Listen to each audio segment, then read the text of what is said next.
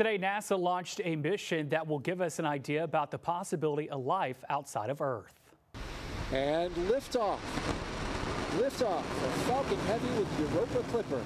That's Europa Clipper at the start of a 1.8 billion mile journey to Europa, one of Jupiter's moons. NASA says it's one of the most promising places to look for habitable conditions in our solar system.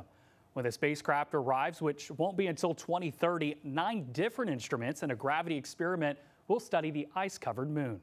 But the scientific payoff is pretty dramatic. They know there is an ocean under the frozen crust of this moon, Europa. They can tell that by a variety of remote means. They're hoping to find out with this mission, is that environment habitable?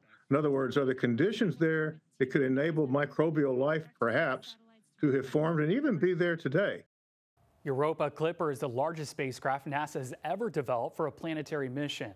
When the antennas and solar arrays are fully developed, or deployed rather, it's about the size of a basketball court. Europa, the moon, is slightly smaller than Earth's moon, but is surrounded by dangerous levels of radiation. To limit exposure, the Clipper will orbit around Jupiter and make 49 flybys of the moon once every 2 to 3 weeks. Brett?